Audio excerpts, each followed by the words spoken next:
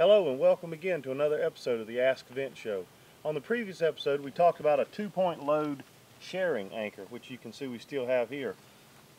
The problem with that is it requires it to be a focused load in a single direction. We're going to expand upon that by just taking another small runner and forming a loop out of it, and we're going to turn this into a 2-point load distributing anchor system.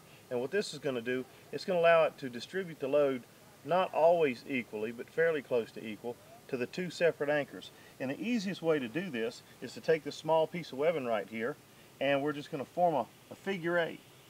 And once we form this figure 8, we're going to clip one loop into one of the two anchors and lock it, and then the other loop into the second anchor, and we'll lock that one. At this point, we're going to take our third carabiner, and we're going to, where the two cross, we're going to catch that and capture it.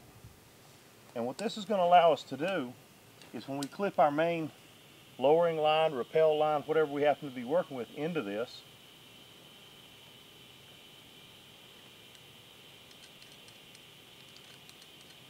we still got the benefit and the added safety margin of two anchors. But the nice thing about the 2-point load distributing anchor is as this load moves back and forth to the left and right, it travels through here and it never really drops either leg out.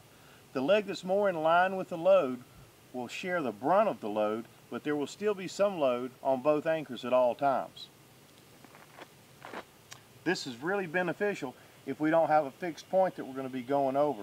If our rescue package is going over and is going to have to move laterally across the edge, this gives us the ability to move without actually dropping either one of the anchors out.